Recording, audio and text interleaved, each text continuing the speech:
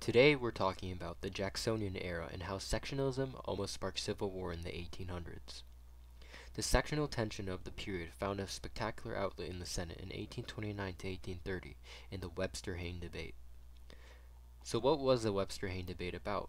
Initially, the North was increasing levels of manufacturing, while the South continued to provide the raw materials. Because of this, the North supported protective tariffs while the South was against them. The North also resented westward expansion. The South saw this resent as a northern attempt to stop the spread of agriculture. In 1829, a New England senator introduced a resolution designed to curb the sale of western public lands. This flared a sectional argument within the Senate. The charismatic New England senator, Daniel Webster, against the silver-tongued southern senator Robert Hayne. Senator Webster from Massachusetts defended New England, arguing that the Constitution made the U.S. a country of the people, not of the states. He also censured nullification, arguing that only the Supreme Court had the power to determine constitutionality. Otherwise, revolution would tear apart the Republic. If the 24 states were allowed to do as they wished and arbitrarily deny the constitutionality of federal law, there would be no union. On the opposing side, Senator Hayne from South Carolina condemned New England's obvious disloyalty to nation during the War of 1812 and their selfish inconsistency with tariffs.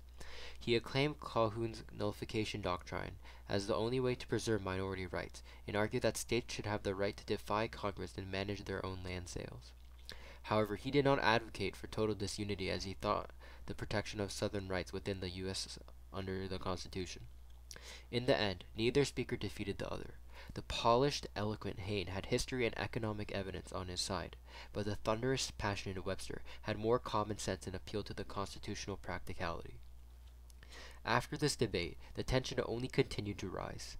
In 1832, the Nullies of South Carolina nearly incited civil war due to their protest of the tariff instituted in the same year.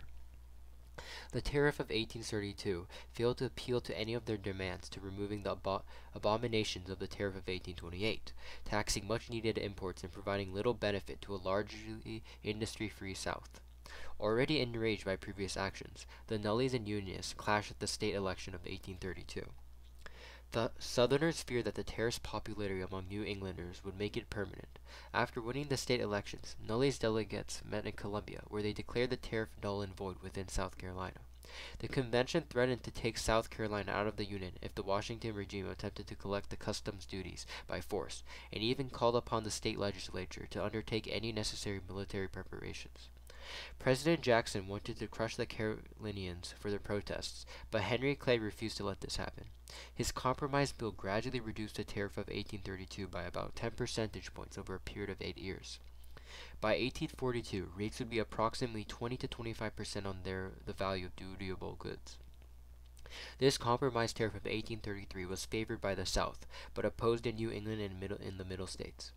At the same time, the force bill was passed, authorizing the president to use the Army and Navy, if necessary, to collect federal tariff duties, known as the Bloody Bill among Carolinians. Militant citizens saw this as an opportunity to extricate themselves without the loss of face. Calhounists feared that no other southern states would spring to their support. Though South Carolina was ready to secede, turmoil from within prevented them from doing so. The Unionist minority had begun to become more active, gathering guns, organizing militia, and nailing stars and stripes to flagpoles. Fearing civil war within an invasion from without, the Columbia Convention met again and repealed the Ordinance of Nullification. In this video, we cover the Webster-Hayne debate between the New England and Southern states over the issue of the distribution of land and tariffs. Daniel Webster from Massachusetts argued that the Union was compromised of the people and should all follow the laws of federal government. Robert Hayne from South Carolina, on the other hand, argued that the states had the right to determine if laws were constitutional. In 1832, the Nullies nearly incited civil war because of their opposition to the tariff of 1832.